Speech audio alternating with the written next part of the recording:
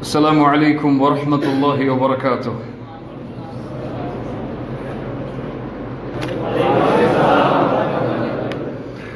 بسم الله الرحمن الرحيم. الحمد لله رب العالمين والآقبة للمتقين والصلاة والسلام على أشرف الأنبياء والمرسلين نبينا محمد وعلى آله وأصحابه ومن تبعهم بإحسان إلى يوم الدين. اللهم صل على محمد وعلى آل محمد كما صليت على إبراهيم وعلى آل إبراهيم إنك حميد مجيد. اللهم بارك على محمد وعلى آل محمد كما باركت على إبراهيم وعلى آل إبراهيم إنك حميد مجيد.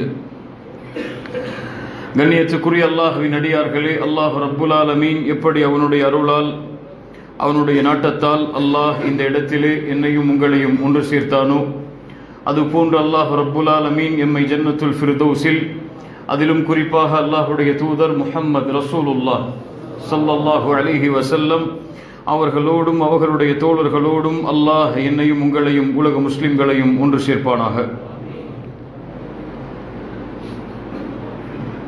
மஸ்ஜிதுல் அக்ஸா, கண்ணியத்துக்குரியவர்களே, எந்த ஒரு முன்னுரையும் இல்லாமல் இந்த தலைப்பில் நுழையலாம். அல்லாஹ் ரப்புல் ஆலமீன் எந்த ஒரு சமூகத்தின் நிலைமையையும் மாற்றுவதில்லை, அவர்கள் தங்களை மாற்றிக்கொள்ளாத வரை. இன்னல்லாஹ லா யுகையிரு மா பிகௌமின் ஹத்தா யுகையிரு மா பிஅன்ஃபுஸிஹிம். எவர்கள் தங்களை மாற்றிக்கொள்கிறார்களோ அவர்களைத்தான் அல்லாஹ் மாற்றுவான். இந்த சமூகத்துடைய நிலைமையை என்னை விட நீங்கள் அதிகமாக அறிந்தவர்கள். மஸ்ஜித் அக்ஸாவில் பலஸ்தீனில் நடந்து கொண்டிருக்கக்கூடிய செய்திகள் எல்லாம் நமக்கு நம் அனைவருக்கும் தெளிவாக தெரியக்கூடிய காரியங்கள் தான். ஒருபுறம் சமூகத்திலே இருக்கக்கூடிய மக்கள், இந்த முஸ்லிம் சமூகத்திலே வாழக்கூடிய பெண்களும் குழந்தைகளும் வாலிபர்களும் அல்லாஹுடைய இல்லத்தை மீட்பதற்காக போராடி கொண்டிருக்கக்கூடிய சூழலில், இன்னொரு புறம் இந்த உலக வாழ்க்கையிலும் அல்லாஹுவை மறந்த நிலையிலும் இருக்கக்கூடிய சமூகத்தையும் பார்க்கிறோம். அல்லாஹுடைய தூதர் ஸல்லல்லாஹு அலைஹி வஸல்லம் அதைத்தான் சொன்னார்கள். பசித்தவன் உணவின் விரிப்பை நோக்கி எப்படி பாய்வானோ அது போன்ற எதிரிகள் என்னுடைய சமூகத்தை நோக்கி பாய்வார்கள். சஹாபாக்கள் கேட்டார்கள், யா ரசூலல்லாஹ் ஸல்லல்லாஹு அலைஹி வஸல்லம், வமின் கில்லத்தின் நஹ்னு யௌமைதின், அந்த நாளில் நாங்கள் குறைவான எண்ணிக்கையுடையவர்களாக இருப்போமா? ரசூலுல்லாஹி ஸல்லல்லாஹு அலைஹி வஸல்லம் அவர்கள் சொன்னார்கள், இல்லை, பல் அன்தும் யௌமைதின் கஸீர், அந்த நாளில் உங்களுடைய எண்ணிக்கை மிக அதிகமாக இருக்கும். ஆனால் ஆற்றின் வெள்ளப்பெருக்கத்திலே வரக்கூடிய நுரையை போன்றுதான் உங்களுடைய மதிப்பு இருக்கும். கடலில் வரக்கூடிய நுரைக்கு மதிப்புண்டா? கிடையாது. அதுபோல் எவ்வளவு லட்ச மக்கள், எவ்வளவு மில்லியன் மக்கள் இந்த பூமியில் வாழ்ந்தாலும் அந்த எண்ணிக்கைக்கெல்லாம் மதிப்பே இல்லாத நிலைமை ஏற்படும். அல்லாஹ் ரப்புல் ஆலமீன் எதிரிகளுடைய உள்ளத்தில் இருந்து உங்கள் மீதுள்ள பயத்தை அல்லாஹ் எடுத்து உங்களுடைய உள்ளத்தில் அல்லாஹ் வஹனை சாட்டுவான். சஹாபாக்களுக்கு வஹன் என்றால் என்னவென்று தெரியவில்லை. யா ரசூலல்லாஹ் வமல் வஹன், வஹன் என்றால் என்ன? அல்லாஹுடைய தூதர் முஹம்மது ரசூலுல்லாஹ் ஸல்லல்லாஹு அலைஹி வஸல்லம் இன்றைய சமூகத்தின் நிலைமையை எடுத்து சொன்னார்கள். ஹுப்புத் துன்யா வ கராஹியத்துல் மௌத், உலக ஆசை பெருகிவிடும், மரணத்தை வெறுக்க ஆரம்பித்து விடுவீர்கள். இந்த இரண்டு தன்மை ஏற்படும் நேரத்தில் அல்லாஹ் ரப்புல் ஆலமீன் எதிரிகளை உங்கள் மீது சாட்டி இருப்பான். உங்கள் மீதுள்ள பயம் எதிரிகளுடைய உள்ளத்தில் இருந்து அறவே எடுக்கப்பட்டு விடும். அல்லாஹ் ரப்புல் ஆலமீன் இந்த சமூகத்தை பாதுகாப்பானாக. நாம் நம்மை மாற்றிக்கொண்டே ஆக வேண்டும். பலஸ்தீனை கைப்பற்றுவது, மஸ்ஜிதுல் அக்ஸாவை கைப்பற்றுவது, இதுவெல்லாம் வேறு அம்சங்கள். இதற்கு முன்னால் இந்த சமூகம் தன் நிலைமையை மாற்றாதவரை அல்லாஹ்வின் உதவியை கொண்டு வர முடியாது. வலா தஹினு வலா தஹ்ஸனு அன்துமுல் அலௌன இன் குன்தும் முஃமினீன். நீங்கள் கவலை கொள்ள வேண்டாம், பயம் கொள்ள வேண்டாம், நீங்கள் தான் உயர்ந்தவர்கள், முஃமின்களாக வாழ்ந்தால். வகான ஹக்கன் அலைனா நஸ்ருல் முஃமினீன், அல்லாஹ்வின் வாக்குறுதி அது. முஃமின்களுக்கு உதவி செய்வது அல்லாஹ் தன் மீது கடமையாக்கிய கடமை. அவ்வளவுதான்.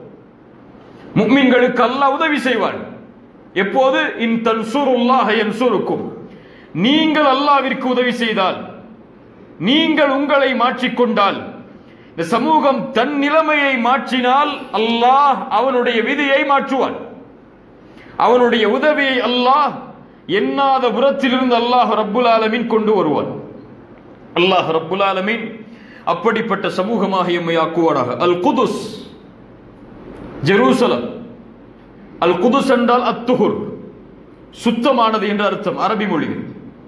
மஸ்ஜிதுல் பைத்துல் முகத்தஸ் அல்லது பைத்துல் மக்திஸ் என்றால் சுத்தமான இல்லம், அழுக்குகள் குறைகள் எல்லாவற்றிலிருந்தும் தூய்மையான இல்லம். அர்துல் முகத்தஸா, பலஸ்தீனை அழைக்கக்கூடிய பெயர் அர்துல் முகத்தஸா. தூய்மையான பூமி அது, சுத்தமான பூமி அது. பரிசுத்தமாக்கப்பட்ட புனித பூமிகளில் ஒன்று பைத்துல் முகத்தஸ் அமைந்திருக்கக்கூடிய பலஸ்தீன், அந்த பூமி அல் குதுஸ். கண்ணியத்துக்குரியவர்களே, அல் குதுஸ், இந்த பூமி, இந்த ஜெருசலம் அல்லாஹ்விடத்திலே அந்தஸ்துக்குரியது. அல்லாஹ்வுடைய தூதர் முஹம்மது ரசூலுல்லாஹ் ஸல்லல்லாஹு அலைஹி வஸல்லம் அவர்களிடத்தில் அந்தஸ்துக்குரியது. ஏன்? இந்த உலகத்திலே அல்லாஹ்வையும் ரசூலையும் ஏற்று வாழக்கூடிய எல்லா முஃமின்களுடைய உள்ளத்திலும் இதற்கென்று ஒரு தனி அந்தஸ்து உண்டு. மஸ்ஜிதுல் அக்ஸா முஃமின்களுடைய அக்கீதா, முஃமின்களுடைய அக்கீதா, கொள்கை அது. அதை நேசிப்பது, அதற்கான உதவி செய்வது, அதற்காக போராடுவது, அதனை மீட்பதற்காக தன்னால் ஆன உதவியை, தன்னால் ஆன முயற்சியை செய்வது முஃமினுக்கு அக்கீதா, கொள்கை அது. அதிலிருந்து விடுபடுபவன் முஃமினாக முஸ்லிமாக இருக்க முடியாது. மஸ்ஜிதுல் அக்ஸாவிற்காக தன்னுடைய உயிரை, தன்னுடைய செல்வத்தை, தன்னுடைய குடும்பத்தை, எதையும் இழப்பதற்கு ஒரு முஃமின் தன்னுடைய உள்ளத்தில் ஆழமான அடித்தளத்தை இட்டிருக்க வேண்டும். அதைத்தான் அல்லாஹ் ரப்புல் ஆலமீன் இந்த முஃமின் சமூகத்திடமிருந்து அல்லாஹ் ரப்புல் ஆலமீன் விரும்புவது. ஏன்? மஸ்ஜிதுல் அக்ஸாவை கண்ணியப்படுத்தியவன் யார்? யார்? பலஸ்தீனில் வாழக்கூடிய மக்களா அல்லது இந்த உலகத்தை ஆட்சி செய்யக்கூடிய ஆட்சியாளர்களா? யார் கண்ணியப்படுத்தியது அந்த பூமியை? மஸ்ஜிதுல் அக்ஸா, அர்துல் முகத்தஸா, அந்த பலஸ்தீன் பகுதிகள் அல்லாஹ்வால் கண்ணியப்படுத்தப்பட்டது. அல்லாஹ் ரப்புல் ஆலமீன் எத்தனையோ நபிமார்களுடைய வரலாறுகளை குர்ஆனில் சொல்கிறார். அதில் பெரும்பான்மையான நபிமார்கள், இன்று நாம் புனிதமாக கருதக்கூடிய நபிமார்களுடைய எல்லா வரலாறுகளை அல்லாஹ் சொல்லும் பொழுதும் இந்த பலஸ்தீனுடைய பகுதியோடு, ஜெருசலத்துடைய பகுதிகளோடு அல்லாஹ் தொடர்பு படுத்துகிறான். நபி லூத் அலைஹி ஸலாத்து வஸ்ஸலாம், وَنَجَّيْنَاهُ وَلُوطًا إِلَى الْأَرْضِ الَّتِي بَارَكْنَا فِيهَا لِلْعَالَمِينَ. நபி லூத்தை அல்லாஹ் பாதுகாத்தான், இப்ராஹீமை அல்லாஹ் பாதுகாத்தான். பாதுகாத்த அல்லாஹ் மனிதர்களுக்காக பரக்கத் செய்த அந்த பூமியில் அல்லாஹ் ஒன்று சேர்த்தான். அவர்களை பாதுகாத்த அந்த இடத்தில் அல்லாஹ் ரப்புல் ஆலமீன் அவர்களை ஆக்கினான். அல்லாஹ் ரப்புல் ஆலமீன் சுலைமான் அலைஹிஸ்ஸலாம் அவர்களை பற்றி சொல்கிறான். வலி சுலைமான் الريح عاصفا. சுலைமானுக்கு அல்லாஹ் அலைஹிஸ்ஸலாம் காற்றை வசப்படுத்தக்கூடிய ஆற்றலை கொடுத்திருந்தான். அந்த காற்று அல்லாஹ்வுடைய கட்டளைகளை கொண்டு இந்த பூமியில் அவர்களை அழைத்து சென்றது. அல்லதி பாரக்னா ஃபீஹா, அல்லாஹ் பரக்கத் செய்த பூமியை நோக்கி. அல்லாஹ் ரப்புல் ஆலமீன் மூசா அலைஹிஸ்ஸலாம் அவர்களை பற்றி சொல்கிறான். மூசா அலைஹிஸ்ஸலாம் தன்னோடு வந்த பனி இஸ்ரவேலர்களுக்கு கட்டளையிட்டார்கள், யா கௌம், கூட்டமே, உதுகுலுல் அர்தல் முகத்தஸா, புனித பூமியில் நீங்கள் நுழையுங்கள் என்று. அல்லாஹ் ரப்புல் ஆலமீன் எமக்கு அனுப்பப்பட்ட தூதர் முஹம்மது ரசூலுல்லாஹ் ஸல்லல்லாஹு அலைஹி வஸல்லம் அவர்களுக்கு அல்லாஹ் அவர்களை பற்றி சொல்கிறான். சுப்ஹானல்லதி அஸ்ரா பிஅப்திஹி லைலம் மினல் மஸ்ஜிதில் ஹராம் இலல் மஸ்ஜிதில் அக்ஸா அல்லதி பாரக்னா ஹவ்லஹு. அல்லாஹ் பரக்கத் பொருந்தியவன், அல்லாஹ் பரிசுத்தமானவன். எப்படிப்பட்டவன்? தன்னுடைய அடிமையாகிய அல்லாஹ்வுடைய தூதர் ஸல்லல்லாஹு அலைஹி வஸல்லம் அவர்களை இரவுடைய நேரத்தில் அழைத்து சென்றான். மஸ்ஜிதுல் ஹராமில் இருந்து மஸ்ஜிதுல் அக்ஸாவை நோக்கி. அந்த மஸ்ஜிதுல் அக்ஸா எப்படிப்பட்டது? அல்லதி பாரக்னா ஹவுலஹு, அதனுடைய எல்லை புறங்களை அல்லாஹ் ரப்புல் ஆலமீன் பரக்கத் செய்தான். எல்லா நபிமார்களில் குறிப்பிட்ட நபிமார்களுடைய வரலாறுகளை பற்றி அல்லாஹ் சொல்லும் பொழுதெல்லாம் அந்த பூமியை அல்லாஹ் தொடர்பு படுத்துகிறான்.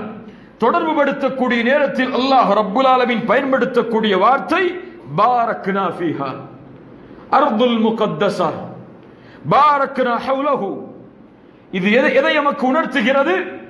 மஸ்ஜிதுல் அக்ஸாவும் அதை சுற்றி அமைந்திருக்கக்கூடிய அந்த பலஸ்தீனுடைய எல்லை பகுதிகளும் ஜெருசலத்துடைய பகுதிகளும் அல்லாஹுவால் பரக்கத் செய்யப்பட்டது.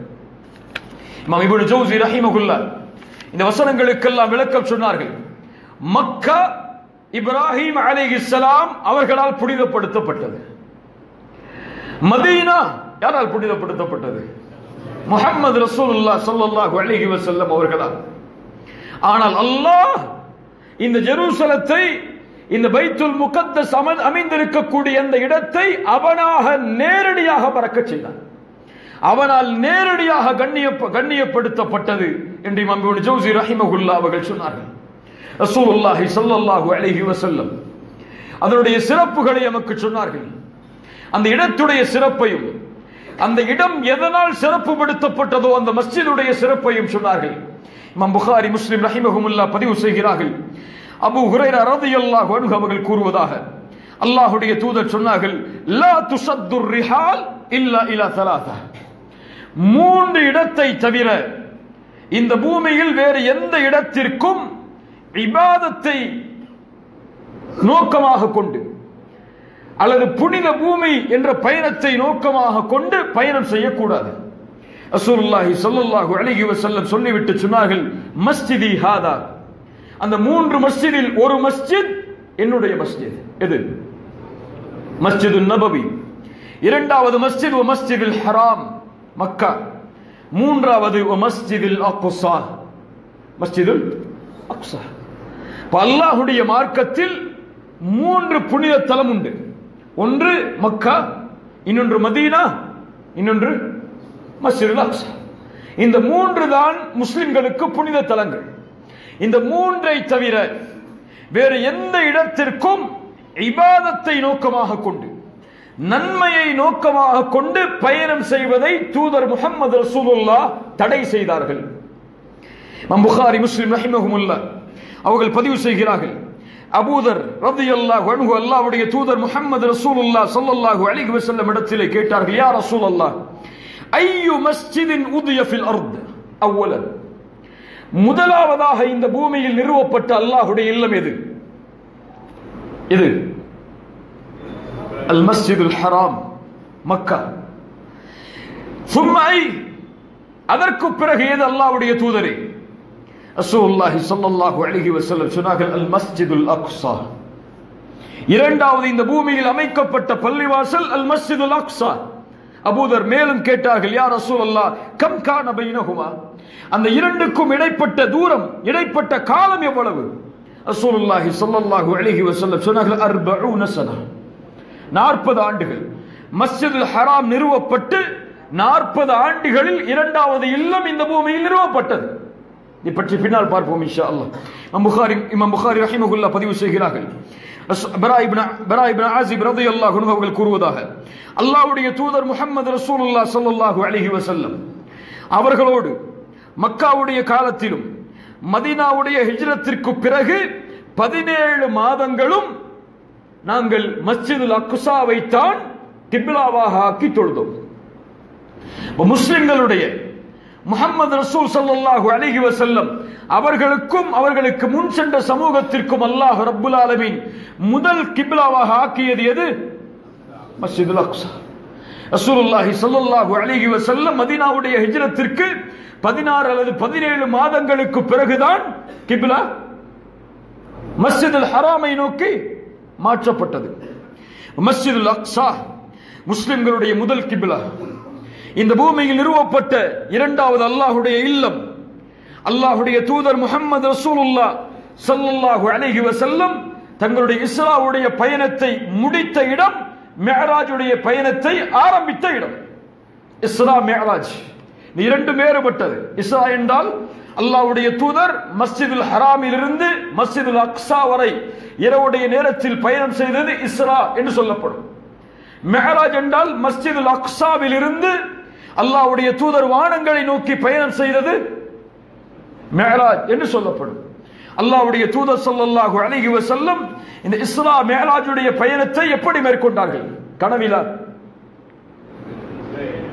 உடல் மட்டுமா அல்லது உயிர் மட்டுமா? அஹ்லு சுன்னாவுடைய அக்கீதாவின் படி அல்லாஹ்வுடைய தூதர் இஸ்ரா மிஅராஜுடைய பயணத்தை உடலாலும் உயிராலும் மேற்கொண்டார்கள். கனவில் அல்லாஹ்வுடைய தூதர் மேற்கொள்ளவில்லை. அல்லாஹ்வுடைய தூதரை உடலாலும் உயிராலும் அல்லாஹ் ரப்புல் ஆலமீன் ஒரே இரவில் மஸ்ஜிதுல் ஹராமிலிருந்து மஸ்ஜிதுல் அக்ஸா வரை அங்கிலிருந்து 7 வானங்களை கடந்து அவரை சந்திக்கும் வரை அல்லாஹ் அழைத்து சென்றார். ரசூலுல்லாஹி ஸல்லல்லாஹு அலைஹி வஸல்லம் அதை குறித்து சொல்கிறார்கள், நான் கஅபாவின் அருகிலே உறங்கிக் கொண்டிருந்த பொழுது ஜிப்ரீல் வந்தார். உதீது பில் புராக், புராக்குடைய வாகனத்தோடு. வஹுவ தாப்பா, அது ஒரு மிஷின் கிடையாது, அது ஒரு விலங்கினம் தான். வஹுவ தாப்பத்துன் அபியதுன், வெள்ளை நிறத்துடைய விலங்கினம் அது. தவீலுன் ஃபௌகல் ஹிமார் வ தூனல் பக்ர், குதிரையை விட உயரமானது அல்லது கழுதை, கோவேரி கழுதை விட கட்டையானதும் அல்ல, நடுத்தர உயரமுடையது. அது தன்னுடைய பார்வையை எங்கே வைக்குமோ அங்கே தன்னுடைய அடுத்த எட்டை எடுத்து வைக்கும். ஒருவருடைய பார்வை எங்க தூரத்தில் விழுமோ அந்த இடத்தில் அது தன்னுடைய பாதத்தை எடுத்து வைக்கும். ரசூலுல்லாஹி ஸல்லல்லாஹு அலைஹி வஸல்லம் சொன்னார்கள், அதில் பயணித்தேன் ஹத்தா அதைது பைத்துல் மக்திஸ், பைத்துல் முகத்தஸை அடையும் வரை நான் அதிலிருந்து இறங்கி ஃபரபத்துஹு பில் ஹல்கத்தி அல்லதி யர்பிது பிஹில் அன்பியா, நபிமார்கள் அந்த விலங்கினத்தை பைத்துல் முகத்தஸில் பைத்துல் மக்திஸில் எங்கே கட்டுவார்களோ அந்த இடத்தில் நான் கட்டினேன். புராக்குடைய வாகனம் ரசூலுல்லாஹி ஸல்லல்லாஹு அலைஹி வஸல்லம் அவர்கள் மட்டும் பயணித்த வாகனம் அல்ல, நபிமார்களில் பலரும் பயணித்திருக்கிறார்கள். நபிமார்களில் பலரும் மஸ்ஜிதுல் அக்ஸாவில் அந்த வாகனத்தை கட்டி இருக்கிறார்கள். சுப்ஹானல்லாஹ். ரசூலுல்லாஹி ஸல்லல்லாஹு அலைஹி வஸல்லம் சொன்னார்கள், ثم دخلت المسجد فصليت فيه ركعتين, அதற்கு பிறகு மஸ்ஜிதுல் அக்ஸாவில் நான் நுழைந்தேன், 2 ரக்அத்துகளை தொழுதேன்.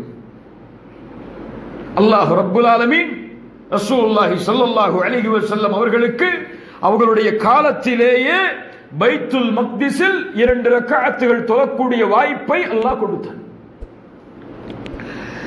முஸ்லிம் ரஹிமஹுல்லாஹ் பதிவு செய்கிறார்கள், மிக அழகான ஹதீஸ். அபூ ஹுரைரா ரலியல்லாஹு அன்ஹு அவர்கள் கூறுவதாக, ரசூலுல்லாஹி ஸல்லல்லாஹு அலைஹி வஸல்லம் கஅபாவின் அருகில் நின்று கொண்டிருக்கும் பொழுது குறைஷிகள் வருகிறார்கள். குறைஷிகள் வந்து இஸ்ராவுடைய பயணத்தை பற்றிய நிகழ்வுகளை கேட்கிறார்கள். அப்போது கேட்டார்கள், பைத்துல் மக்திஸை பற்றி எங்களுக்கு விவரியுங்கள். யா ரசூலல்லாஹ், பைத்துல் மக்திஸிற்கு இரவுடைய நேரத்தில் சென்றேன் என்று சொல்கிறீர்களே, அந்த பைத்துல் மக்திஸ் எப்படிப்பட்டது சொல்லுங்கள் எங்களுக்கு. ரசூலுல்லாஹி ஸல்லல்லாஹு அலைஹி வஸல்லம் சொன்னார்கள், ஃபகுரிப்து குர்பத்தன் மா குரிப்து மிஸ்லஹு கத்து, அந்த கேள்வி அவர்கள் கேட்டவுடன் நான் நெருக்கடிக்கு உள்ளானேன். என்னால் எல்லாவற்றையும் விவரிக்க முடியாது, அவர்களுக்கு பதில் சொல்ல முடியாதோ என்று நெருக்கடிக்கு உள்ளானேன். அது போன்ற நெருக்கடிக்கு இதுவரை நான் உள்ளாகவில்லை. அதற்கு பிறகு அல்லாஹ்வுடைய தூதர் ஸல்லல்லாஹு அலைஹி வஸல்லம் சொன்னார்கள், நான் என்னுடைய பார்வையை உயர்த்தினேன், அல்லாஹ் ரப்புல் ஆலமீன் எனக்கு அந்த மஸ்ஜிதுல் அக்ஸாவை என் கண்ணுக்கு முன்னால் கொண்டு வந்தான். ரசூலுல்லாஹி ஸல்லல்லாஹு அலைஹி வஸல்லம் அவர்கள் சொன்னார்கள், அதற்கு பிறகு நான் அவர்கள் கேட்டதை எல்லாவற்றையும் அவர்களுக்கு நான் விவரித்தேன். وَقَدْ رَأَيْتُنِي فِي جَمَاعَةٍ مِنَ الْأَنْبِيَاءِ, நபிமார்களுடைய ஒரு ஜமாஅத்தை நான் அங்கே பார்த்தேன். فَإِذَا مُوسَى قَائِمٌ يُصَلِّي, மஸ்ஜிதுல் அக்ஸாவில் மூசா அலைஹிஸ்ஸலாம் தொழுது கொண்டிருப்பதை பார்த்தேன். அவர் ஷனூஆ என்ற கோத்திரத்தாருடைய மனிதருக்கு ஒப்பாக இருந்தார். وَإِذَا عِيسَى بْنُ مَرْيَمَ عَلَيْهِ السَّلَامُ قَائِمٌ يُصَلِّي, ஈசா அலைஹிஸ்ஸலாம் அங்கே நின்று தொழுது கொண்டிருப்பதை பார்த்தேன். அவர் உர்வா இப்னு மஸ்ஊத் அஸ்-ஸகஃபி ரலியல்லாஹு அன்ஹு அந்த சஹாபியுடைய தோற்றத்திற்கு ஒப்பாக இருந்தார். அதற்கு பிறகு வஇதா இப்ராஹீம் அலைஹிஸ்ஸலாம், கலீலுல்லாஹ் இப்ராஹீமை பார்த்தேன். நின்று தொழக்கூடியவராக அவர் உங்களுடைய தோழரை போன்றிருந்தார். உங்களுடைய தோழர் என்றால் முஹம்மது ரசூலை சொல்கிறார்கள் ஸல்லல்லாஹு அலைஹி வஸல்லம். அவருடைய தோற்றம் என்னுடைய தோற்றத்திற்கு ஒப்பாக இருந்தது. அதற்கு பிறகு ஜிப்ரீல் அலைஹிஸ்ஸலாம் என்னுடைய கரத்தை பிடித்து அவர்களுக்கு இமாமாக நிறுத்தினார்கள். அந்த நபிமார்களுக்கு மஸ்ஜிதுல் அக்ஸாவில் நான் தொழுகை நடத்தினேன். சுப்ஹானல்லாஹ். கண்ணியத்துக்குரியவர்களே, இவ்வளவு சிறப்புகளுக்குரியது மஸ்ஜிதுல் அக்ஸா, அந்த பைத்துல் மக்திஸ். அந்த பைத்துல் மக்திஸ் அமைந்திருக்கக்கூடிய அந்த பூமி, அதை பற்றிய நேசம் முஸ்லிம்களுடைய உள்ளத்தில் ஆழமாக குடிகொண்டிருக்க வேண்டும். இது அரசியல் போராட்டம் அல்ல முஸ்லிம்களுக்கு, அல்லது எல்லை பகுதியை மீட்க வேண்டும் என்ற போராட்டம் அல்ல முஸ்லிம்களுக்கு. பைத்துல் மக்திஸுடைய போராட்டம் அக்கீதாவின் போராட்டம், கொள்கையின் போராட்டம். ஒரு முஸ்லிம் லா இலாஹ இல்லல்லாஹ்விற்காக எப்படி போராடுவானோ அது போன்றே போராடுவான் பைத்துல் மக்திஸை கைப்பற்றுவதற்காக. முஸ்லிம்களுடைய அக்கீதா, அதை நிலையாக அறிந்திருக்க வேண்டும். அந்த நேசம் உள்ளத்திலே குடிகொண்டிருக்க வேண்டும். சதா நேரமும் ஒரு முஸ்லிமுடைய வாழ்க்கையில் இந்த பள்ளியை பற்றிய நினைவு உள்ளத்திலே குடிகொண்டிருக்க வேண்டும். ஸலாஹுத்தீன் அய்யூபி, அல்லாஹ் அவர்களுக்கு ரஹ்மத் செய்யட்டும், அவர்கள் சொல்லுவார்கள், நான் எப்படி சிரிப்பது, நான் எப்படி ஆனந்தமோடு இருப்பது, எதிரிகளுடைய கரத்தில் அல்லாஹ்வுடைய இறை இல்லம் இருக்கக்கூடிய நேரத்தில். அல்லாஹு அக்பர். அல்லாஹ் அவர்களுக்கு அதை வெற்றியடையக்கூடிய வாய்ப்பை கொடுத்தான் இந்த பூமியில். ஸலாஹுத்தீன் அய்யூபி முஸ்லிம் சமூகத்திற்கு உமர் இப்னுல் கத்தாப் ரலியல்லாஹு அன்ஹு அவர்களுடைய ஆட்சி காலத்திற்கு பிறகு பைத்துல் முகத்தஸ் சில ஆண்டுகளில் கையை விட்டு சென்றது. அல்லாஹ் ரப்பல் ஆலமீன் ஸலாஹுத்தீன் அய்யூபி என்ற ஒரு மனிதரை கொண்டு அல்லாஹ் மீண்டும் பைத்துல் மக்திஸை முஸ்லிம்களுடைய கரத்தில் ஒப்படைத்தான். அவர்களுக்கு இருந்த ஏக்கம் அப்படி. அவர்கள் சிரிக்க மாட்டார்கள், எப்போதும் கவலையோடு இருப்பார்கள். ஏன் ஸலாஹுத்தீனை இப்படி இருக்கிறாய்? எதிரிகளுடைய கரத்தில், நஸ்ரானிகளுடைய கரத்தில் அல்லாஹ்வுடைய இல்லம் ஒப்படைக்கப்பட்டிருக்கும் பொழுது எப்படி இந்த பூமியில் நான் மகிழ்ச்சியோடு வாழ்வேன் என்று கேட்டார்கள். ஆனால் இன்றைய நம்முடைய வாழ்க்கை அதை பற்றி எந்த கவலையும் நமக்கு கிடையாது, அதை பற்றி எந்த நினைவும் நமக்கு கிடையாது. ஏதோ பலஸ்தீனில் வாழக்கூடியவர்கள் பலஸ்தீனுக்காக போராடுகிறார்கள், தங்களுடைய நாட்டை மீட்பதற்காக போராடுகிறார்கள். அதற்காக ஏன் குழந்தைகளை இறக்கிறார்கள், அதற்காக ஏன் போராட்டம் செய்கிறார்கள்? அந்த நாட்டை யாரிடத்திலே ஒப்படைத்து சலாமோடு வாழ வேண்டியதுதானே என்று கேட்கிறார்கள். எதிரிகளுடைய கரத்தில் அல்லாஹ்வுடைய இல்லம் இருக்கும் பொழுது எந்த சலாம் இந்த பூமியில் இருக்க முடியும்? யாருடைய உதவி இந்த பூமியில் இருக்க முடியும்? அல்லாஹ் ரப்புல் ஆலமீன் புரியக்கூடிய ஆற்றலை தருவானாக. ரசூலுல்லாஹி ஸல்லல்லாஹு அலைஹி வஸல்லம் அவர்களுக்கு முன்னால் அபூதர் ரலியல்லாஹு அன்ஹு அவர்கள் சொல்கிறார்கள், நாங்கள் அல்லாஹ்வுடைய தூதரிடத்திலே கேட்டோம், யா ரசூலல்லாஹ், இந்த பள்ளிவாசல் அல்லாஹ்விடத்திலே மேலானதா, மஸ்ஜிது நபவி அல்லது பைத்துல் மக்திஸ் அல்லாஹ்விடத்திலே மேலானதா?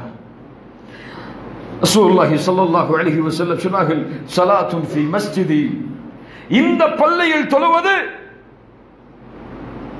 அந்த பள்ளியில் தொழுவதை விட 4 தொழுகைக்குரிய அந்தஸ்தை விட உயர்ந்தது. இந்த பள்ளியில் தொழுவது அந்த பள்ளியில் தொழுவதை விட 4 தொழுகைகள் தொழுவதை விட மேலானது. வநிஅமல் முஸல்லி ஹுவ, எப்படிப்பட்ட சிறந்த தொழுகையாளி அவன். அவனிடத்திலே, நல்ல கவனி இந்த ஹதீஸ், அவனிடத்திலே தன்னுடைய வாகனத்தை கட்டக்கூடிய அளவுதான் இடம் இருக்கும். அதில் இருந்து பைத்துல் மக்திஸை அவன் பார்ப்பது கைருன் லஹு மினத் துன்யா ஜமீஅன், இந்த ஒட்டுமொத்த துன்யாவும் அவனுக்கு கிடைப்பதை விட மேலாக கருதுவான். இந்த காலத்தை சொல்கிறார்கள் ரசூலுல்லாஹி ஸல்லல்லாஹு அலைஹி வஸல்லம்.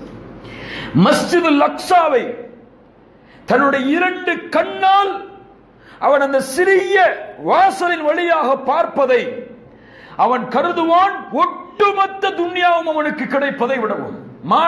மாளிகைகள் இருக்கும், செல்வத்தில் வாழ்வான், வசதியில் வாழ்வான், எல்லாம் இருக்கும். அவனுடைய உள்ளம் எதை நோக்கி நாடிக்கொண்டிருக்கும்? அதைத்தான் சொல்கிறார்கள், எதை நோக்கி நாடிக்கொண்டிருக்கும்? மஸ்ஜிதுல் அக்ஸாவை நோக்கி. ரசூலுல்லாஹி ஸல்லல்லாஹு அலைஹி வஸல்லம் அவர்கள் சொன்னார்கள், அல்லாஹ்வுடைய தூதர் ஸல்லல்லாஹு அலைஹி வஸல்லம் சொன்னார்கள், உஅதுத் சித்தன் பைன யதை ஸாஅ, மறுமை வருவதற்கு முன்னால் இந்த 6 விஷயங்களை எண்ணிக்கொள்ளுங்கள். மௌத்தி, என் மரணம், ரசூலுல்லாஹ்வுடைய மரணம் மறுமையின் அறிகுறி. அதற்கு பிறகு அல்லாஹ்வுடைய தூதர் சொன்னார்கள், ثم فتح بيت المقدس, பைத்துல் மக்திஸ் வெற்றி கொள்ளப்படுவது. பைத்துல் மக்திஸ் வெற்றி கொள்ளப்படுவது. பைத்துல் மக்திஸ் ரசூலுல்லாஹ்வுடைய இந்த முன்னறிவிப்புக்கு பிறகு வெற்றி கொள்ளப்பட்டது. எப்போது? உமர் இப்னு கத்தாப் ரலியல்லாஹு அன்ஹு அவருடைய ஆட்சி காலத்தில். அதற்கு பிறகு மீண்டும் வெற்றி கொள்ளப்பட்டது ஸலாஹுத்தீன் அய்யூபியுடைய ஆட்சி காலத்தில். அதற்கு பிறகு மீண்டும் வெற்றி கொள்ளப்படும் மறுமைக்கு முன்னால். அல்லாஹ் ரப்புல் ஆலமீனுடைய வாழ்வு முடிவதற்கு முன்னால் அந்த நாளை விரைவுபடுத்துவாராக. கண்ணியத்துக்குரியவர்களே, இந்த உரை பைத்துல் மக்திஸ் உடைய வரலாற்றை குறிக்கக்கூடிய உரை. இந்த வரலாறு ஒவ்வொரு முஸ்லிமுடைய உள்ளத்திலும் ஆழமாக பதிந்திருக்க வேண்டும். இது தன்னுடைய வாழையடி வாழையாக தன்னுடைய பரம்பரைக்கு, தன்னுடைய குழந்தைகளுக்கு, தன்னுடைய உறவினர்களுக்கு இதை பற்றிய முக்கியத்துவத்தை, இந்த வரலாறு கடந்து வந்த பாதைகளை எடுத்து கூறியாக வேண்டும். வரலாறை அறியாத சமூகம் தன்னையே மறந்த சமூகமாக மாறிவிடும். இல்லை என்றால் அல்லாஹ் ரப்புல் ஆலமீன் நமக்கு புரியக்கூடிய ஆற்றலை தருவானாக. கிறிஸ்து பிறப்பதற்கு 3000 ஆண்டுகளுக்கு முன்னால், ஈசா அலைஹிஸ்ஸலாம் பிறப்பதற்கு 3000 ஆண்டுகளுக்கு முன்னால் கன்ஆனியின் என்ற கோத்திரத்தார்கள், அரபுகள் அவர்கள் கன்ஆனியின். இந்த அரபு கோத்திரத்தார்கள் அரபுடைய மைய பகுதியில் இருந்து வடக்கு பகுதியை நோக்கி பயணமாகி ஜோர்தானுடைய நதிக்கரையில் தங்களுடைய இருப்பிடத்தை ஆக்கிக் கொள்கிறார்கள். பசியால், வறுமையால், மழையின்மையால் ஏதாவது நதிக்கரையை தேர்ந்தெடுத்து தங்களுடைய வாழ்க்கையை அமைத்துக் கொள்ள வேண்டும் என்பதற்காக கன்ஆனியின் அந்த கோத்திரத்தார்கள் ஜோர்தானுடைய நதிக்கரையில் வந்து தங்களுடைய இருப்பிடத்தை ஆக்கிக் கொள்கிறார்கள். அதற்கு முன்னால் அந்த இருப்பிடத்தில் யாரும் வாழவில்லை. அதனால் அந்த ஊர் கன்ஆன் என்று அழைக்கப்பட்டது. அர்து கன்ஆன். கன்ஆன் வாசிகள் அங்கே வந்து தங்கியதால் அது கன்ஆன் ஊர் என்று அழைக்கப்பட்டது. இந்த கன்ஆனில் தான் கலீலுல்லாஹ் இப்ராஹிம் அலைஹிஸ்ஸலாம் பிறந்தார்கள். ஷிர்க்கும் குஃபுரும் தலைவிரித்து ஆடக்கூடிய காலத்தில் ஷிர்க்கை விலை பேசி விற்கக்கூடிய ஆசர் என்ற தந்தைக்கு குழந்தையாக அல்லாஹ் ரப்புல் ஆலமீன் இப்ராஹிமை பிறக்க வைக்கிறார். சிறு வயதில் இருந்த இப்ராஹிம் அலைஹிஸ்ஸலாம் கன்ஆன் வாசிகளுக்கு அல்லாஹ்வை பற்றியும் அல்லாஹ்வுடைய மார்க்கத்தை பற்றியும் தீனை பற்றியும் எடுத்து வைக்கிறார்கள். நீண்ட வரலாறு, நாம் எல்லாம் அறிந்ததுதான். தந்தை எதிரியாக மாறுகிறார், ஊர் எதிரியாக மாறுகிறது, அந்த ஊரை ஆட்சி செய்யக்கூடிய அரசன் எதிரியாக மாறுகிறான். தந்தை சொன்னார்கள் இப்ராஹிம் அலைஹிஸ்ஸலாம் அவர்களை பார்த்து, கால அராகிபுன் அன்த அன் ஆலிஹதி யா இப்ராஹிம், என்னுடைய சிலைகளையா தெய்வங்களையா இப்ராஹிமே புறக்கணிக்கிறாய்? லஇல்லம் தன்தஹி, இதிலிருந்து நீ விலகவில்லை என்றால் லஅர்ஜுமன்னக வஹ்ஜுர்னி மலியா, உன்னை கல்லால் எறிந்து கொள்ளுவேன், என்னை விட்டு தூரமாகிவிடு. தந்தை சொல்கிறார் மகனை பார்த்து. இப்ராஹிம் அலைஹிஸ்ஸலாம் அவர்கள் சொன்னார்கள், கால ஸலாமுன் அலைக், ஸலாமுன் அலைக், உங்களுக்கு சலாம் உண்டாகட்டும், உங்களுக்காக அல்லாஹ்விடத்திலே நான் பாவ மன்னிப்பை தேடுவேன், அல்லாஹ் இரக்க குணமுடையவனாக இருக்கிறார். சொன்னார்கள், வஅதஸிலுக்கும் வமா ததுஊன மின் தூனில்லாஹ், இனிமேல் என்னால் இங்கே வாழ முடியாது, இனிமேல் என்னால் வாழ முடியாது, உங்களையும் நீங்கள் வணங்கக்கூடிய தெய்வங்களையும் நான் புறக்கணித்து செல்கிறேன். அதற்கு பிறகு இப்ராஹிம் அலைஹிஸ்ஸலாம் அவர்களுக்கும் அந்த அரசருக்கும் இடையில் வாக்குவாதம் நடந்தது. நெருப்பு குண்டம் எரிக்க வைக்கப்பட்டு இப்ராஹிம் அலைஹிஸ்ஸலாம் தூக்கி வீசப்பட்டார்கள். அங்கே அல்லாஹ் ரப்புல் ஆலமீனுடைய அற்புதம் நடந்தது. அதையும் அவர்கள் நம்பிக்கை கொள்ளவில்லை. அதற்கு பிறகு இப்ராஹிம் அலைஹிஸ்ஸலாம் அங்கே வாழ முடியாது என்று தெரிந்து கன்ஆனிலிருந்து ஷாமை நோக்கி பயணம் மேற்கொண்டார்கள். ஷாம் என்றால் என்ன? சிரியா மட்டுமல்ல, ஷாம் என்ற பிரதேசம் சிரியா என்று அழைக்கப்படுகிறது. ஆனால் Palestine, Jordan, Lebanon, Urdu, Jordan, Syria, Jordan, Lebanon, Palestine, இந்த 4 பகுதிகள், இன்னும் சில பகுதிகளை உள்ளடக்கியதால் ஷாம். இப்ப இப்ராஹிம் அலைஹிஸ்ஸலாம் கன்ஆனிலிருந்து முதலாவதாக எங்கே வருகிறார்கள்? ஷாமை நோக்கி பயணம் மேற்கொள்கிறார்கள். அங்கும் வாழ முயற்சி செய்கிறார்கள், முடியவில்லை. பசி, வறுமை வாட்டுகிறது, மழை இல்லாத நிலை ஏற்படுகிறது. உடனடியாக இப்ராஹிம் அலைஹிஸ்ஸலாம் தன்னுடைய மனைவி சாரா அலைஹிஸ்ஸலாம் அவர்களை அழைத்துக் கொண்டு கன்ஆனிலிருந்து ஷாமை நோக்கி வந்தவர்கள் ஷாமிலிருந்து மிஸ்ரை நோக்கி பயணம் மேற்கொள்கிறார்கள். மிஸ்ர் என்றால் எகிப்து. எகிப்தை நோக்கி தன்னுடைய பயணத்தை மேற்கொள்கிறார்கள். எகிப்தில் நுழையும் போதுதான் சாரா அலைஹிஸ்ஸலாம் அவர்களை அல்லாஹ் சோதிக்கிறார். நிகழ்வு தெரியுமா? சாரா அலைஹிஸ்ஸலாம் அவர்களுடைய அழகை அவர்களுக்கு அந்த அரசனுக்கு தெரிவிக்கப்படுகிறது. சாரா அலைஹிஸ்ஸலாம் அவர்களிடத்திலே தவறான முறையில் அந்த அரசன் நடக்க முற்படுகிறான், தொட முயற்சி செய்கிறான். சாரா அலைஹிஸ்ஸலாம் அல்லாஹ்வை அழைக்கிறார்கள், கை செயலெடுக்கிறது. 2வது முறை சாரா அலைஹிஸ்ஸலாம் அல்லாஹ்வை அழைக்கிறார்கள். 3வது முறை, 4வது முறை சொல்லிவிட்டார் அரசன், நான் உன்னை விட்டு விடுகிறேன், எனக்கு நிலையை சரியாக்கி விடு. நீங்கள் மனித இடத்தில் உள்ள பெண்ணை அழைத்து வரவில்லை, ஷைத்தானை அழைத்து வந்திருக்கிறீர்கள். அலைஹிஸ்ஸலாம் சாரா அலைஹிஸ்ஸலாமை பற்றி அந்த அரசன் சொல்லுகிறான், இது சூனியக்கார பெண், திரும்ப இழுத்து சென்று விடுங்கள், உன்னை நான் விடுதலை செய்கிறேன், அதோடு மட்டுமல்லாமல் ஒரு பணிப்பெண்ணையும் உனக்கு கொடுக்கிறேன். யாரை கொடுத்தார்? ஹாஜரா அலைஹிஸ்ஸலாம். ஹாஜரா அலைஹிஸ்ஸலாம், ஹாஜர் அவர்களை அன்பளிப்பாக அந்த அரசன் கொடுக்கிறான் மிஸ்ரில். அதற்கு பிறகு இப்ராஹிம் அலைஹிஸ்ஸலாம் மிஸ்ரில் வாழ முடியாது என்று தெரிந்ததற்கு பிறகு சாரா அலைஹிஸ்ஸலாம் அவர்களோடும் ஹாஜர் அலைஹிஸ்ஸலாம் அவர்களோடும் மீண்டும் கன்ஆனுக்கு வருகிறார்கள். பயணம் புரிஞ்சுதா? கன்ஆனிலிருந்து ஷாம், ஷாமிலிருந்து மிஸ்ர், மிஸ்ரிலிருந்து மீண்டும் கன்ஆன் இந்த இடத்திற்கு வந்து ஹாஜர் அலைஹிஸ்ஸலாம் அவர்களை திருமணம் முடிக்கிறார்கள். அவர்கள் மூலமாக அல்லாஹ் ரப்புல் ஆலமீன் இந்த பூமியில் சிறந்த ஒரு குழந்தை அல்லாஹ் கொடுக்கிறான், இஸ்மாயில் அலைஹிஸ்ஸலாம். இஸ்மாயில் அலைஹிஸ்ஸலாம் 2வது நபியாக கன்ஆனில் பிறக்கிறார்கள். அதற்கு பிறகு குழந்தை பிறந்தவுடன் சாரா அலைஹிஸ்ஸலாம் அவர்களுக்கு கொஞ்சம் ரோஷம் வருகிறது. அவர்களுக்கு குழந்தை இல்லை. ஹாஜர் அவர்களை திருமணம் முடித்தவுடன் குழந்தை கிடைத்ததை பார்த்தவுடன் சாரா அலைஹிஸ்ஸலாம் கொஞ்சம் ரோஷப்படுகிறார்கள்.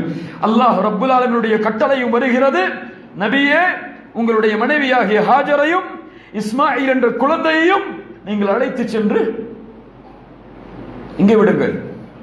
மக்காவில் எந்த ஒரு விவசாய நிலமும் இல்லாத, எந்த மனிதர்களும் வாழாத, புற்பூண்டுகளை முளைக்காத இடத்திற்கு ஹாஜர் அலைஹிஸ்ஸலாம் அவர்களையும் இஸ்மாயில் அலைஹிஸ்ஸலாம் அவர்களையும் இப்ராஹிம் அலைஹிஸ்ஸலாம் விடுகிறார்கள்.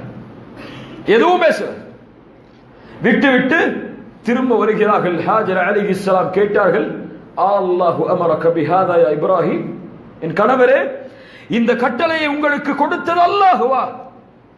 இப்படி தண்ணீர் இல்லாத, உணவில்லாத, எந்தவித புற்பூண்டுகளும் முளைக்காத, யாரும் இல்லாத இடத்தில் உங்களுடைய மனைவியையும் உங்களுடைய குழந்தையையும் விட்டு செல்லும்படி கட்டளையிட்டவர் அல்லாஹ்வா? ஆம் என்று சொன்னார்கள். ஹாஜர் அலைஹிஸ்ஸலாம் சொன்னார்கள், அப்படி என்றால் அவன் எங்களை வீணாக்க மாட்டான், செல்லுங்கள். சுப்ஹானல்லாஹ், என்ன தவக்குல் அது, என்ன ஈமான் அது. ஹாஜர் அலைஹிஸ்ஸலாம் அவர்களையும் இஸ்மாயில் அலைஹிஸ்ஸலாம் அவர்களை விட்டு செல்லும் பொழுது இப்ராஹிம் அலைஹிஸ்ஸலாம் துஆ செய்தார்கள், ரப்பனா இன்னி அஸ்கன்து மின் ذُرِّيَّتِي بِوَادٍ, யா அல்லாஹ், என் ரப்பே, என்னுடைய சந்ததிகளை நான் இப்படிப்பட்ட பள்ளத்தாக்கில் விட்டு செல்கிறேன். غَيْرِ ذِي زَرْعٍ, அங்கே எந்த விவசாய நிலங்களும் இல்லை.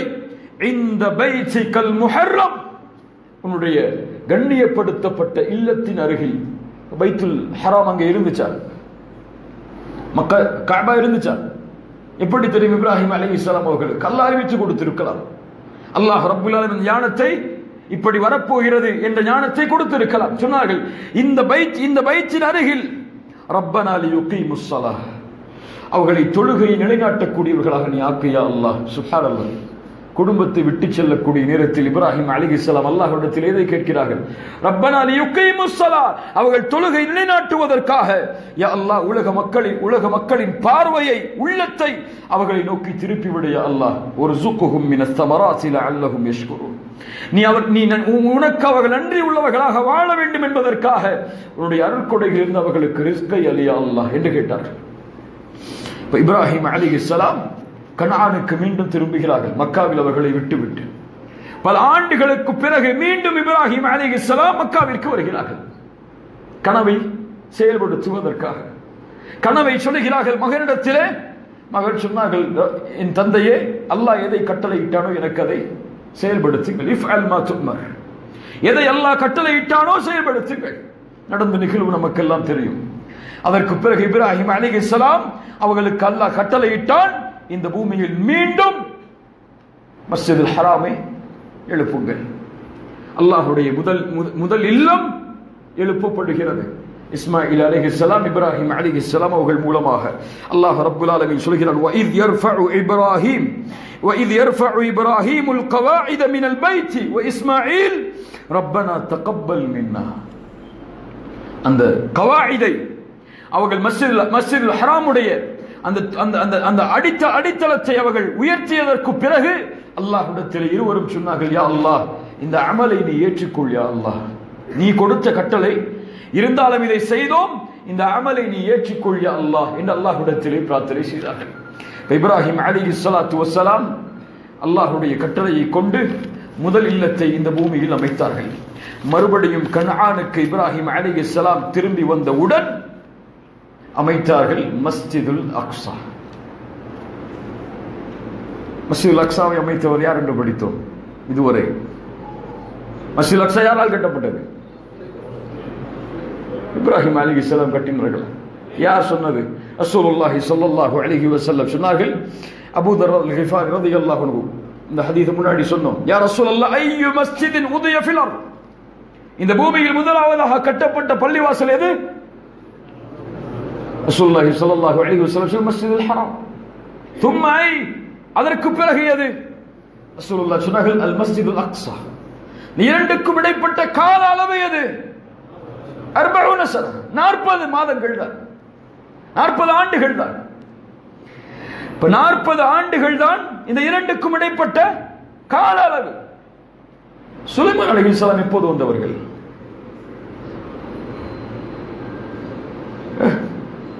மூசா அலைஹிஸ்ஸலாம், இஸ்ஹாக், யாக்கூப் அவர்களுடைய சந்ததியில் வந்த மூசா அலைஹிஸ்ஸலாம், இவர்களுக்கும் தாவூதின் மகன் சுலைமான் அவர்களுக்கும் இடைப்பட்ட கால அளவு 1000 ஆண்டுகள். இவர்களுக்கு பின்னால் வந்த மூசா அலைஹிஸ்ஸலாம் அவர்களுக்கும் தாவூதின் மகன் சுலைமான் அலைஹிஸ்ஸலாம் அவர்களுக்கும் உள்ள கால அளவு என்ன? இப்னு கஸீர் ரஹிமஹுல்லாஹ் சொல்கிறார்கள் 1000 ஆண்டுகள் இடைவெளி உள்ளது. இப்ப 40 ஆண்டுகளில் எப்படி சுலைமான் அலைஹிஸ்ஸலாம் வந்திருக்க முடியும்? இப்னு தைமியா ரஹிமஹுல்லாஹ் அதனால் தான் சொன்னார்கள், மஸ்ஜிதுல் அக்ஸாவை முதலாக இந்த பூமியில் நிறுவியவர் இப்ராஹிம் அலைஹிஸ்ஸலாம். அதற்கு பிறகு மீண்டும் அதை புதுப்பித்து ஒரு பெரிய கட்டிடமாக பினா அந்த அதீமன் பெரிய கட்டிடமாக கட்டியது சுலைமான் அலைஹிஸ்ஸலாம். இரண்டாவது பள்ளி இப்ராஹிம் அலைஹிஸ்ஸலாம் அவர்களால் இந்த பூமியில் நிறுவப்படுகிறது மஸ்ஜிதுல் அக்ஸா. மஸ்ஜிதுல் அக்ஸாவை கட்டியதற்கு பிறகு இப்ராஹிம் அலைஹிஸ்ஸலாம் கன்ஆனியின், அந்த கன்ஆன் வாசிகளோடு தங்களுடைய காலத்தை நிம்மதியோடும் பாதுகாப்போடும் தன்னுடைய வாழ்நாளை கழிக்கிறார்கள். எதுவரை அல்லாஹ் ரப்புல் ஆலமீன் இந்த நிலுவையை கொடுக்கிறான் என்றால் யூசுப் அலைஹிஸ்ஸலாம் அவர்கள் வரை, யூசுப் அலைஹிஸ்ஸலாம் அவர்கள் வரை வந்த நபிமார்கள் எல்லோரும் கன்ஆனில் பிறந்தவர்கள். யூசுப் அலைஹிஸ்ஸலாம் அவர்கள்தான் மறுபடியும் அந்த ஊரை விட்டு பயணம் மேற்கொள்கிறார்கள். எப்படி பயணம் மேற்கொண்டார்கள்? யூசுப் அலைஹிஸ்ஸலாமுடைய சகோதரர்கள் அவர்களை கிணற்றில் வீசினார்கள். அங்கே வந்த வியாபார கூட்டம் அவர்களை கிணற்றில் இருந்து எடுத்து எங்கே நோக்கி அழைத்து சென்றது? மிஸ்ரை நோக்கி அழைத்து சென்றது. மீண்டும் மிஸ்ரை நோக்கி அழைத்து சென்று அங்கே நடந்த பிரச்சனைகள் எல்லாம் தெரியும் யூசுப் அலைஹிஸ்ஸலாம் அவர்களுக்கு. அதற்கு பிறகு யூசுப் அலைஹிஸ்ஸலாம் அவர்களை சகோதரர்கள் எங்கிருந்து தேடி வருகிறார்கள்? கன்ஆனில் இருந்து மிஸ்ரை நோக்கி தேடி வருகிறார்கள். கடைசியில் அங்கே ஒரு பிரச்சனை நடக்கிறது. அதற்கு பிறகு யூசுப் அலைஹிஸ்ஸலாம் எல்லோரையும் இங்கே வரும்படி கூறுகிறார்கள், மிஸ்ரை நோக்கி வரும்படி கூறுகிறார்கள். அதற்கு பிறகு அந்த பனி இஸ்ரவேலர்கள் யாக்கூபின் சந்ததிகள் அந்த 12 குழந்தைகள் பின்யாமின் அவர்களோடு சேர்த்து எல்லோரும் கன்ஆனிலிருந்து கிளம்பி மிஸ்ரில் மறுபடியும் தஞ்சம் அடைகிறார்கள்.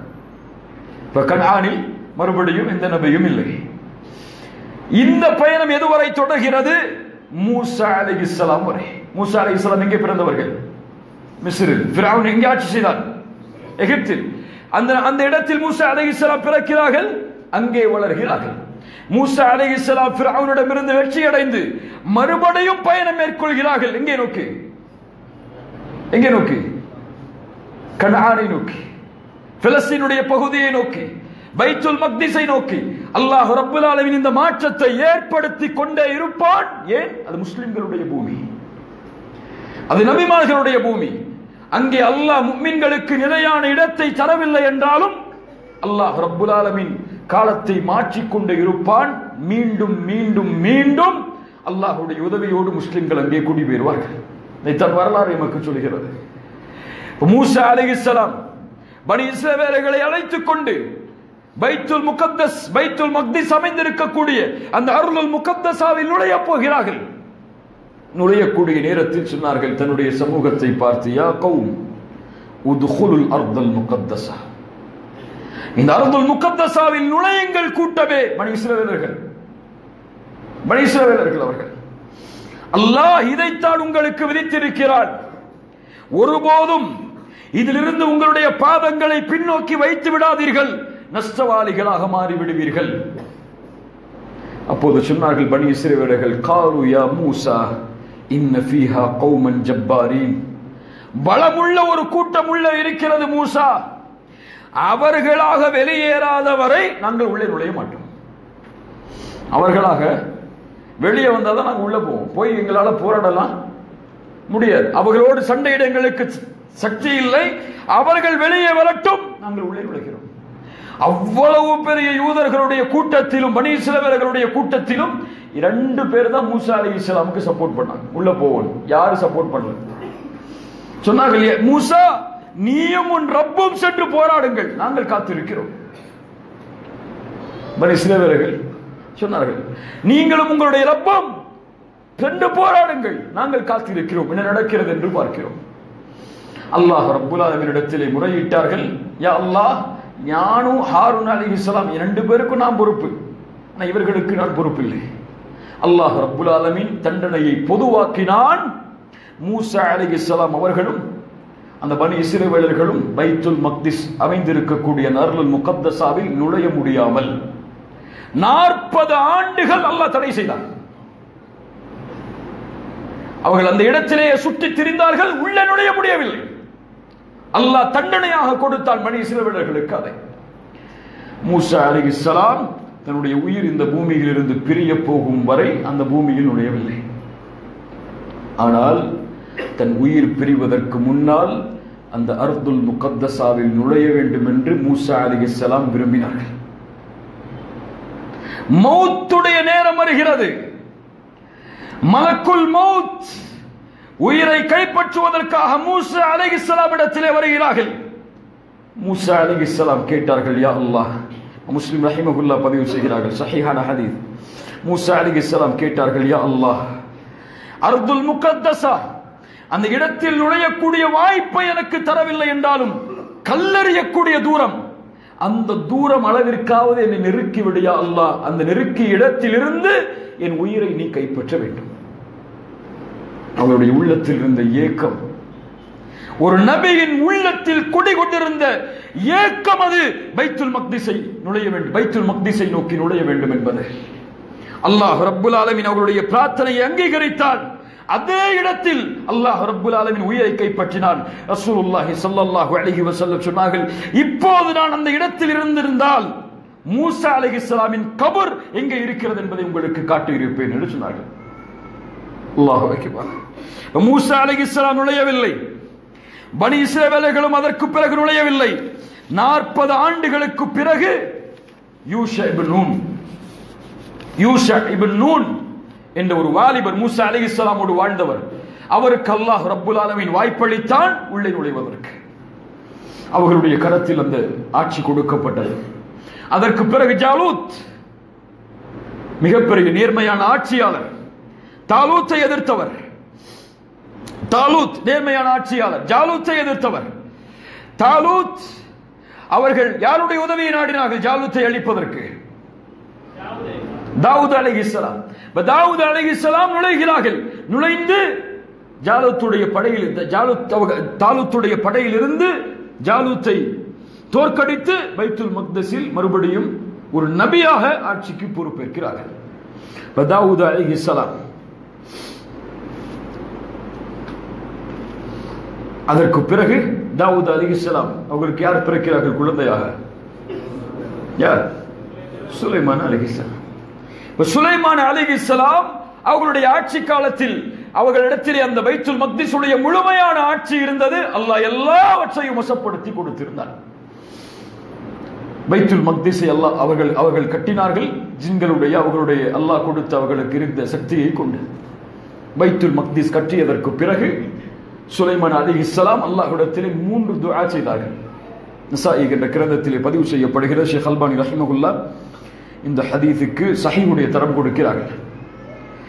சுலைமான் அலைஹிஸ்ஸலாம் பைத்துல் மக்திஸை கட்டியதற்கு பிறகு 3 பிரார்த்தனையை முன்வைத்தார்கள். முதல் பிரார்த்தனை, யா அல்லாஹ், என் ஆட்சி என் சட்டம் உன்னுடைய சட்டத்தை ஒப்பாக இருக்க வேண்டும். என்னுடைய தீர்ப்பு உன்னுடைய தீர்ப்புக்கு ஒப்பான தீர்ப்பாக அமைய வேண்டும். இரண்டாவது, யா அல்லாஹ், எனக்கு கொடுத்த ஆட்சியை போன்று இந்த பூமியில் எவருக்கும் நீ ஆட்சியை கொடுக்க கூடாது. மூன்றாவது, யா அல்லாஹ், யாரெல்லாம் இந்த பள்ளியில் நுழைந்து 2 ரக்அத்துகளை தொழுது வெளியேறுகிறார்களோ அவர்கள் பிறந்த குழந்தை எப்படி பாவம் இல்லாமல் பிறக்குமோ அது போன்று வெளியேற வேண்டும். அல்லாஹ் அந்த துஆவை அங்கீகரித்தார். பைத்துல் மக்திஸில் தக்பீர் கட்டி 2 ரக்அத் தொழுதால் அவர் வெளியேறுவார். பிறந்த குழந்தை எப்படி பாவம் இல்லாமல் இருக்குமோ அது போன்று. இப்னு உமர் ரலியல்லாஹு அன்ஹுமா, உமர் அவர்களுடைய மகன், மதீனாவிலிருந்து இந்த ஒரு ஹதீஸை நிறைவேற்றுவதற்காக பைத்துல் மக்திஸில் சென்று 2 ரக்அத் தொழுவார்கள். அங்கே சென்று தண்ணீர் கூட அருந்த மாட்டார்கள். ஏன்? இந்த நோக்கத்துக்காக தவிர, இந்த 2 ரக்அத்துடைய நோக்கத்துக்காக தவிர வேற எதுக்காகவும் நான் வரலன்னு நிரூபிக்கிறதுக்காக தண்ணி கூட குடிக்க மாட்டாங்க. ரசூலுல்லாஹி ஸல்லல்லாஹு அலைஹி வஸல்லம் அவர்களுடைய நபித்தோழர். அதற்கு பிறகு காலங்கள் உருண்டோடியது. சுலைமான் அலைஹிஸ்ஸலாம் அவர்களுக்கு பிறகு பலஸ்தீனுடைய ஆட்சி ரோமர்களுடைய கரத்தில் வந்தது. ரோமர்களுடைய ஆட்சி காலம்தான் ரசூலுல்லாஹி ஸல்லல்லாஹு அலைஹி வஸல்லம் அவர்கள் பூமியில் பிறந்ததற்கு பிறகும் பைத்துல் மக்திஸ் அமைந்திருக்கக்கூடிய அந்த பகுதியில் இருந்தது. ரசூலுல்லாஹி ஸல்லல்லாஹு அலைஹி வஸல்லம் அவர்களுடைய வாழ்நாள் வரை அல்லாஹ்வுடைய தூதர் எந்த ஒரு நடவடிக்கையும், போருடைய நடவடிக்கைகளை நேரடியாக அல்லாஹ்வுடைய தூதர் பைத்துல் மக்திஸை நோக்கி மேற்கொள்ளவில்லை. அல்லாஹ்வுடைய கட்டளை அவர்களுக்கு இல்லை. அதனால் ரசூலுல்லாஹி ஸல்லல்லாஹு அலைஹி வஸல்லமுடைய மரணத்திற்கு பிறகு உமர் இப்னுல் கத்தாப் ரலியல்லாஹு அன்ஹு அவர்களுடைய தலைமையில், அவர்களுடைய கட்டளையில் அபூ உபைதா ரலியல்லாஹு அன்ஹு பைத்துல் மக்திஸை மீண்டும் வெற்றி கொடுக்கிறார்கள். யர்முக்குடைய யுத்தம் முடிகிறது. அந்த அரசன் சொல்லிவிட்டால் பைத்துல் மக்திஸ் உங்களிடத்திலே ஒப்படைக்கப்படும். ஒரு நிபந்தனை, அமீருல் முஃமினீன் இங்கே வர வேண்டும். யார் அமீருல் முஃமினீன்? உமர் இங்கே வர வேண்டும். உமர் இங்கே வந்தால் அவருடைய கரத்தில் சாவியை கொடுக்கிறோம், ஆட்சியை ஒப்படைக்கிறோம். ரத்தங்கள் வீழவில்லை. உமர் இப்னுல் கத்தாப் மதீனாவில் இருந்து சஹாபாக்களுடைய அலி இப்னு அபி தாலிபுடைய ஆலோசனையோடு கிளம்பி வருகிறார்கள். ஒரே ஒரு வாகனத்தில், ஒரே ஒரு வேலையாளோடு, ஒரே ஒரு பணியாளரோடு. சுப்ஹானல்லாஹ், கலீஃபா, அமீருல் முஃமினீன். எப்படி நிபந்தனை? அந்த இருவருக்கும் சிறிது தூரம் நான், சிறிது தூரம் நீ, அவ்வளவுதான். இதான் நமக்குள் நிபந்தனை. ஒற்றுக்கொண்டால் என்னோட வாயிலை எண்ண வேண்டும். இருவரும் சம்மதிக்கிறார்கள். பாதி தூரம் உமர், பாதி தூரம் அவருடைய வேலையாளர். பலஸ்தீனுக்கு நுழையக்கூடிய வேலை. ஹிர்கல் அரசன், பலஸ்தீனை ஆட்சி செய்து கொண்டிருப்பவன், மிகப்பெரிய விரிப்புகளோடு மாலைகளோடு உமரை வரவேற்பதற்காக காத்துக் கொண்டிருக்கிறார். யூதர்களுடைய மத தலைவர்கள், கிறிஸ்தவர்களுடைய மத தலைவர்கள் எல்லோரும் யார் உமர் என்று பார்ப்பதற்காக இருக்கிறார்கள்.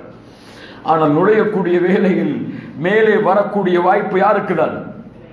வேலையாளுக்கு. வேலையாள் சொன்னார், உமரே உங்களை எதிர்பார்க்கிறார்கள், நீங்க தான் மேல. உமர் கீழே தான். 16 ஒட்டுகளுடைய ஆடைகளோடு சேரும் சகதியும் மண்ணில் படிந்து ஒரு கலீஃபா, ஒரு நாட்டை கைப்பற்றக்கூடிய முஸ்லிம்களுடைய இறை இல்லத்தை கைப்பற்றுவதற்காக உள்ளே நுழைகிறார். அபூ உபைதா ரலியல்லாஹு அன்ஹு ஓடோடி வருகிறார். யா உமர், யா உமர், இந்த மக்கள் உம்மை இப்படி பார்க்க விரும்பவில்லை உமரே. இதோ ஆடை தருகிறேன், இதோ காலணி தருகிறேன், மாற்றிக்கொண்டு உள்ளே வாருங்கள், மேலே ஏறுங்கள் உமரே வாகனத்தில். மக்கள் அவரை உமராக, உங்களை பணியாளாக நினைக்கக்கூடும். உமர் இப்னு கத்தாப் ரலியல்லாஹு அன்ஹு அவர்கள் சொன்னார்கள், அபூ உபைதாவை பார்த்து, யா அபா உபைதா, உன்னை தவிர வேறு யாராவது இதை சொல்லியிருந்தால் நடந்திருப்பது வேறு.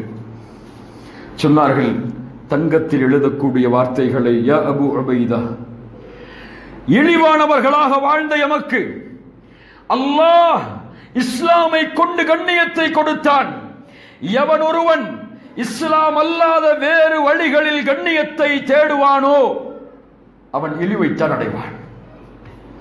ஆட்சியில் கண்ணியம் இல்லை, அல்லாஹ் உணர்ந்துங்க. ஆட்சியில் கண்ணியம் இல்லை, அதிகாரத்தில் கண்ணியம் இல்லை, செல்வத்தில் கண்ணியம் இல்லை, பதவியில் கண்ணியம் இல்லை. கண்ணியம் ஒரு முஸ்லிமுக்கு ஈமானை பின்பற்றுவதுதான்.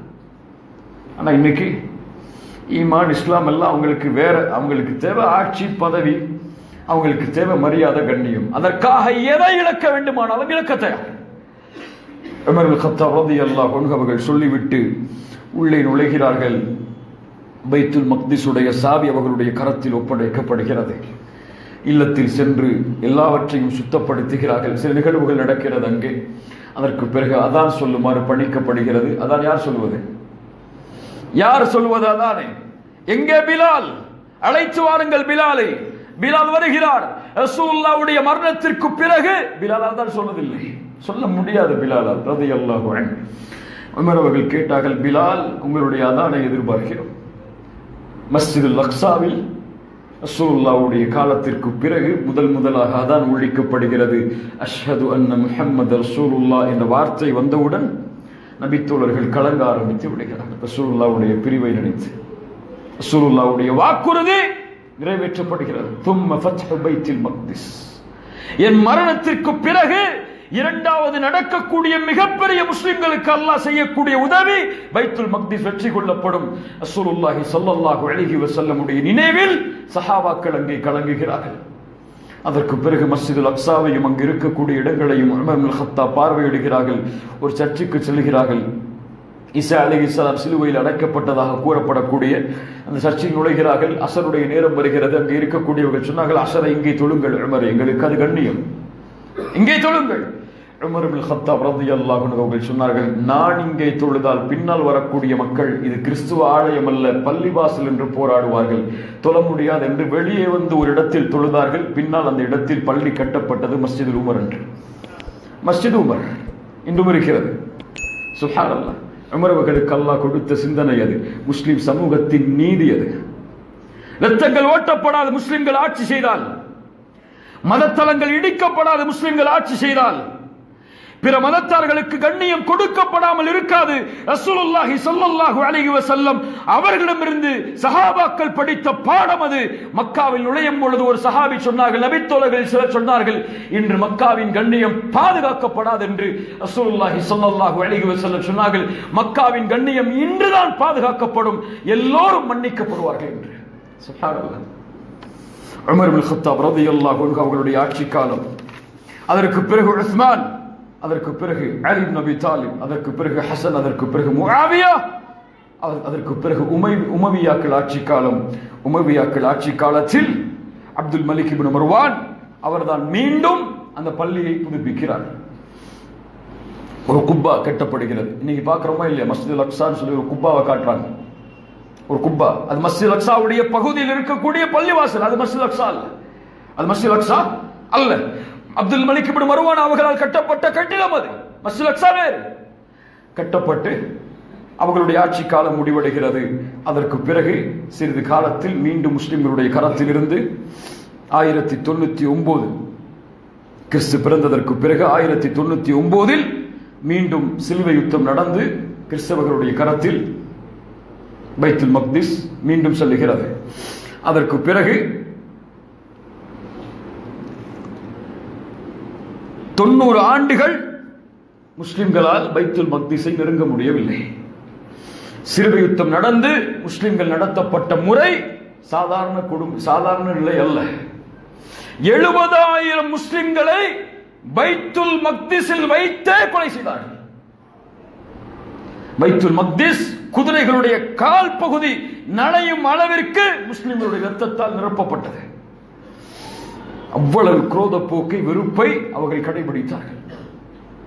அதற்கு பிறகு மீண்டும் 1187 சலாஹுத்தீன் அய்யூபி அல்லாஹ் அவர்களுக்கு ரஹ்மத் செய்யட்டும் அவர்கள் மூலமாக ஹத்தீனுடைய யுத்தத்திற்கு பிறகு பைத்துல் மக்திஸ் மீண்டும் வெற்றி கொள்ளப்படுகிறது. பைத்துல் மக்திஸில் சலாஹுத்தீன் அய்யூபி நுழைகிறார்கள். அந்த இடம் குப்பை கூலமாக மாற்றப்பட்டிருந்தது. சாக்கடைகள் திருப்பிவிடப்பட்டு கழிவுகள் சேரக்கூடிய இடமாக பைத்துல் மக்திஸை மாற்றியிருந்தார்கள். சலாஹுத்தீன் அய்யூபி கவலையோடு கண்ணில் நீரோடு அந்த இடத்தை முழுவதும் சுத்தப்படுத்தி ரோஜா தண்ணீரை கொண்டு பைத்துல் மக்திஸை சுத்தப்படுத்தினார்கள். அங்கே இருந்த அந்த கிறிஸ்தவர்களுடைய அந்த சிலுவை அதை அப்படியே கையில் எடுத்து பத்திரப்படுத்தி கிறிஸ்தவர்களுடைய கரத்தில் ஒப்படைத்தார்கள். சுப்ஹானல்லாஹ், முஸ்லிம்களுடைய நீதி அது. இஸ்லாமிய ஆட்சி நடந்தால் அதுதான் நடக்கும். இஸ்லாமிய ஆட்சி ஒரு நாட்டில் நுழைந்தால் உமர் இப்னு கத்தாப் எதை செய்தார்களோ, சலாஹுத்தீன் அய்யூபி எதை செய்தாரோ அதைத்தான் நாமும் செய்வோம். பலஸ்தீன் மீண்டும் வெற்றி கொள்ளப்பட்டாலும் எங்களுக்கு அதான் நடக்கும். யாரையும் போர் செய்து கொலை செய்வதோ, யாரையும் தண்டிப்பதோ, யாரையும் அழிக்க வேண்டும் என்ற நோக்கமோ முஸ்லிம்களுக்கு கிடையாது. அதற்கு பிறகு பைத்துல் மக்திஸ் இன்று வரை முஸ்லிம்களுடைய கரத்தில் இல்லை. ஆனால் மீண்டும் மறுமைக்கு முன்னால் பைத்துல் மக்திஸ் முஸ்லிம்களுடைய கரத்தில் ஒப்படைக்கப்படும். அர்துல் மஹ்ஷர் ரசூலுல்லாஹ் சொன்னார்கள், அது அர்துல் மஹ்ஷர். மஹ்ஷர் எழுப்பப்படக்கூடிய இடம் அது. அந்த பகுதி நாளை மஹ்ஷர் ஒன்று கூட்டப்படக்கூடிய இடம் அது. அந்த இடத்தை அல்லாஹ் பாதுகாப்பான், புனிதப்படுத்துவான்.